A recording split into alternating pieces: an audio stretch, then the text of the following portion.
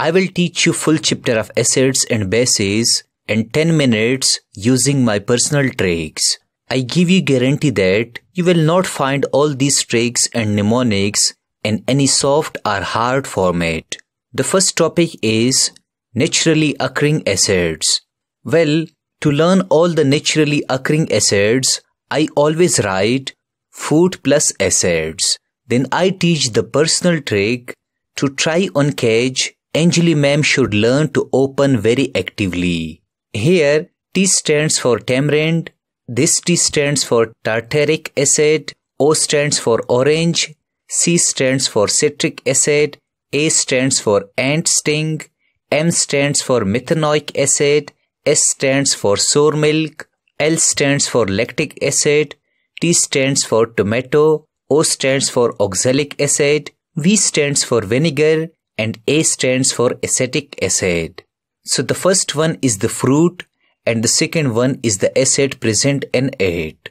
Thus using this trick, we can easily learn all the natural occurring acids. Thus noted down the list of food and acids found in them. Now coming to the main topic. What are acids? Well, according to Arrhenius concept, those substances which donate hydrogen ion are called acids. For example, consider hydrochloric. We know that hydrochloric can donate hydrogen ion, so we say that hydrochloric is an acid. Now how can we learn the list of famous acids? Well, to learn this, let me teach you my personal trick. I always say ABC cannot start homework properly. Here A stands for acetic acid, B stands for boric acid, C stands for citric acid, C stands for carbonic acid, N stands for nitric acid, S stands for sulfuric acid, H stands for hydrochloric acid, P stands for phosphoric acid. So this is the list of all important acids which we study in the chemistry. Here, let me teach you one important point. Remember that all these acids have hydrogen ion. Let me repeat it. All these acids have hydrogen ion. So hydrogen ion is the best indicator of acid. Thus also noted down this important list of acids. The second main topic is what are bases? Well, according to Arrhenius concept, those substances which can donate hydroxide ion are called bases. For example, consider sodium hydroxide. We know that sodium hydroxide can easily donate hydroxide ion, so we say that sodium hydroxide is a base. Now how can we learn the list of important bases? Well, I use my personal trick. I always write metals plus hydroxide ion always form bases.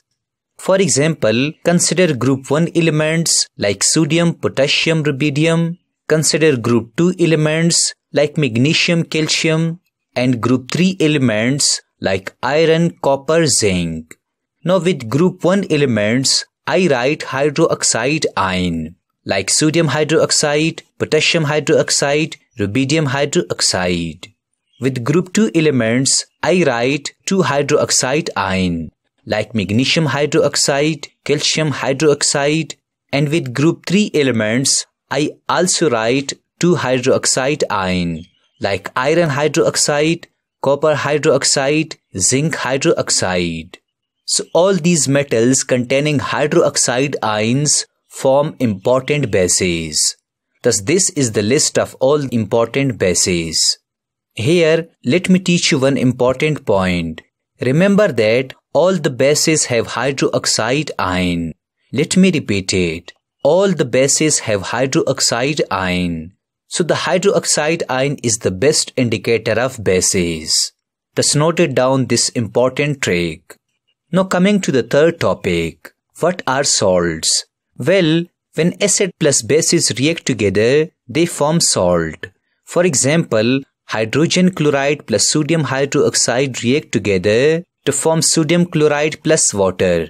Remember that here the metal part of the base like sodium and the negative part of acid like chlorine, they will react together to form a salt like sodium chloride, while the hydroxide ion of the base and the hydrogen ion of the acid would react together to form water.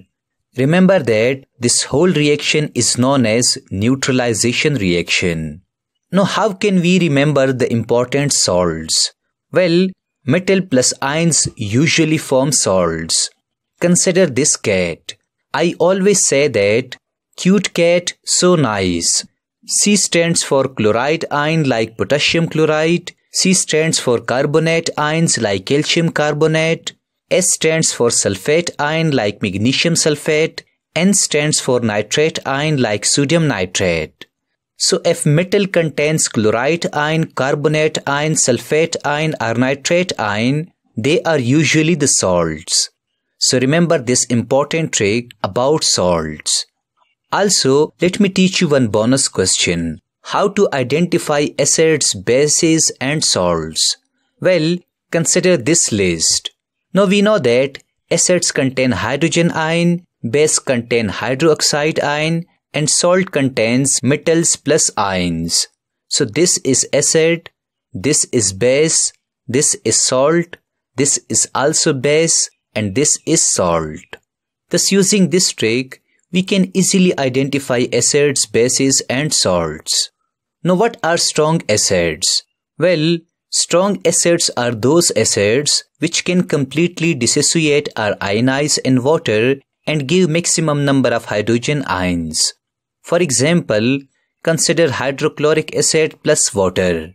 We know that hydrochloric acid completely ionizes into hydrogen ion plus chlorine ion.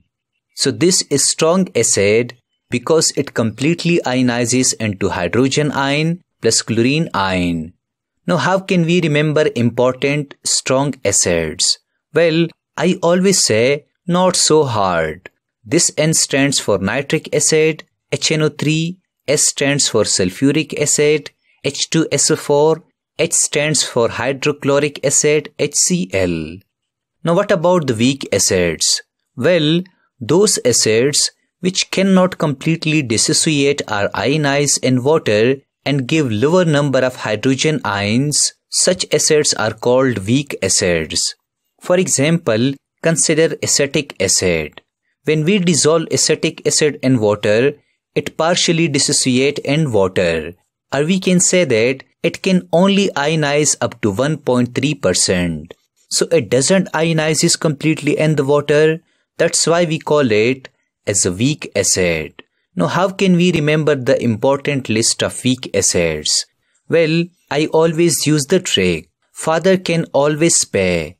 F stands for formic acid, C stands for carbonic acid, A stands for acetic acid, P stands for phosphoric acid. So this is the list of weak acids. Remember that we have already learned about the concept of strong species and weak species. Now we can easily learn strong bases and weak bases.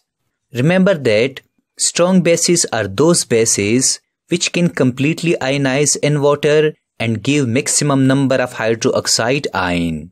The trick to remember the list of strong bases are: baby can swim properly. B stands for barium hydroxide, C stands for cesium hydroxide, S stands for sodium hydroxide, P stands for potassium hydroxide. So this is the list of strong bases.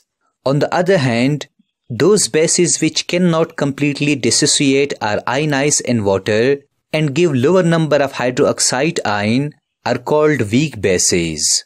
The trick to remember the list of weak bases are: can I always love zebra?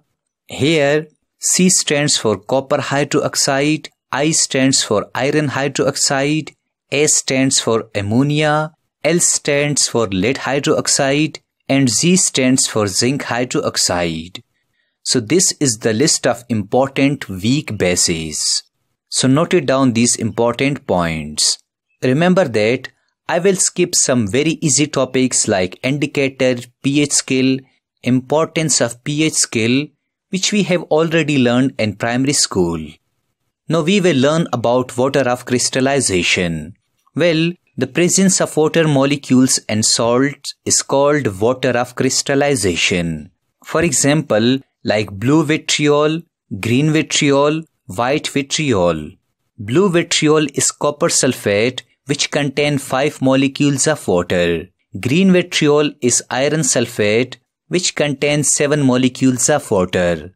White vitriol is zinc sulfate which also contains 7 molecules of water. So remember that water of crystallization is the salts which contain molecules of water. Lastly, let me teach you some important salts, their name, common name and uses. The first important salt is sodium chloride. The common name of sodium chloride is common salt. In daily life, we use sodium chloride for seasoning purpose and in different food. The second important salt is calcium carbonate. The common name of calcium carbonate is limestone and it is used in construction of building. The third important salt is calcium sulfate. The common name of calcium sulfate is plaster of Paris. It is used in cement industry. The fourth important salt is bicarbonate. The common name of bicarbonate is baking soda. It is used as a baking powder and it is also used in manufacturing of glasses. The last important salt is sodium carbonate. The common name of sodium carbonate is washing soda and it is used as a detergent. Thus noted down this important list, common names and uses of salts. I hope that you have learned all about the acids, bases and salts.